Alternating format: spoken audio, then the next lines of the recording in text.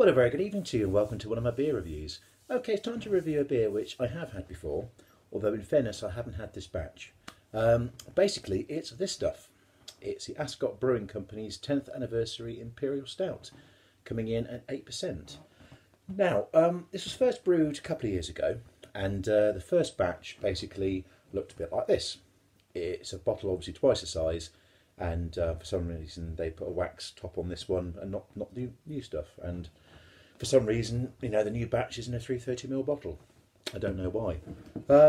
Now, the first batch I tried of this actually was my second favourite beer of the year last year. I thought it was absolutely fantastic. It was a proper Imperial Stout. Everything was right about it.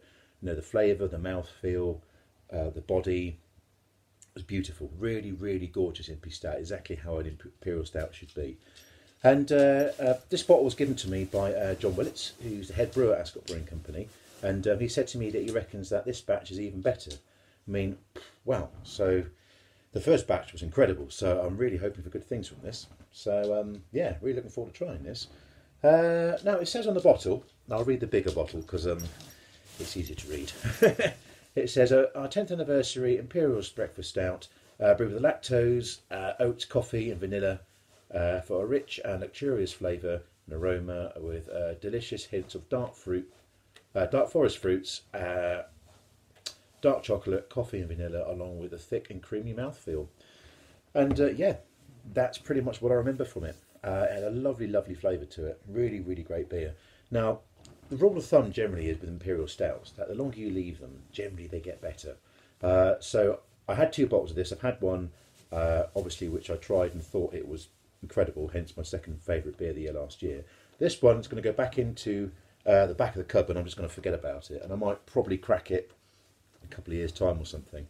But this one, I'm going to crack this evening, and yeah, looking forward to trying this. I really am, because the first batch was absolutely on the money. So I'm really hoping this is just as good, or maybe even better. So let's open it and let's see what happens. Yeah, Ascot Brewing Company. They're based in Camberley, actually, not in Ascot. And basically, the reason for that was because Ascot, the water pressure's rubbish.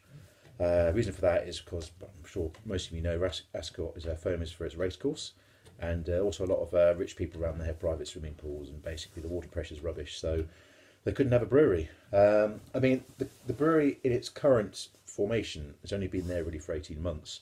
Prior to that, it was called Ascot Ales, and a guy called Chris Gill owned the brewery, and he sold up about 18 months ago. A group of guys bought it, and they employed John Willits as the head brewer. And yeah, so that's basically what they're doing now. And they've changed all their beers. They've kept the core range, but they've changed the recipe slightly, and they've basically renamed them all to give them like a racing sort of name. So it's fair enough. Ascot Brewing Company kind of makes sense, doesn't it? So, right, well, let's get this in the glass and let's see what happens. Okay. That's a lovely dark colour, isn't it? Really, really good. Okay. Right, we'll stop there. That's pouring with really good carbonation. Got a bit of a two-finger head going on. Lovely sort of creamy sort of dark head on there, but look at the colour of that. Look at that. Absolutely beautiful, isn't it? Really lovely dark colour. Exactly how an Imperial Stout should look. Absolutely fantastic.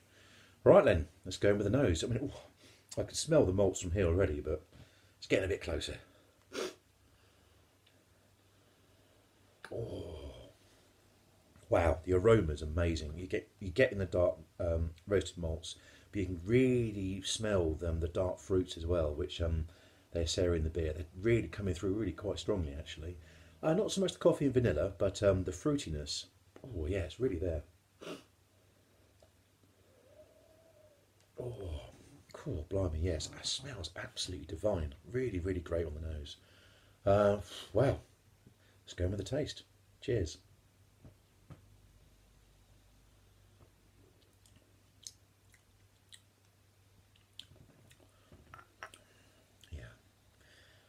Yeah, that's really good. Absolutely beautiful. It's got such a rich flavour to it. Really, really rich. And It's not at all bitter, because sometimes you get from stouts and with impy stouts as well. Um, you know, the aftertaste can be really quite bitter. You're not getting that at all with that. It's an 8% beer, so it's quite strong, but it doesn't drink like an 8%. You know, it hides its ABV really well, but the flavour, oh, beautiful. You're really getting those dark fruits. The vanilla's there a little bit, coffee slightly, but the fruitiness of the beer is beautiful. It's quite sweet actually, but not overly. You know, it's really really lovely.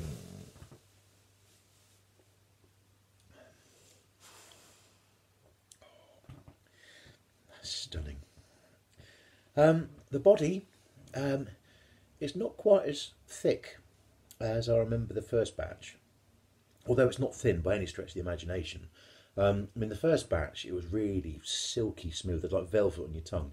It's not quite like that, but that's not a problem. It doesn't matter. It's got a good body to it, but the flavour, oh, it doesn't change as well. It literally just stays on your tongue all the way through to the aftertaste. Beautiful. Oh man, that's a nice beer. Here it is again, folks. It's Ascot Brewing Company's 10th anniversary Imperial Stouts, coming in at 8%. There's still bottles of this around. I know the Grumpy Goat certainly had a few. And I'm pretty certain the brewery has still got a few as well lurking around. So, yeah, you should be able to get some pretty easily, I would have thought. And it's well worth seeking out. Cracking beer. Well, would I drink it again? Well, I think you already know the answer to that. An absolute fundamental yes, I would. It's beautiful. What would I give it? 9 out of 10. It's a 9 out of 10 beer. It's fantastic. Really lovely Imperial Stout. The flavour, as I keep banging on about, it's just on the money. It's beautiful. The dark fruits really come through. And there's no bitterness. There's no dry, bitter aftertaste that you sometimes get from dark porters and stouts. Oh, it's a cracking beer.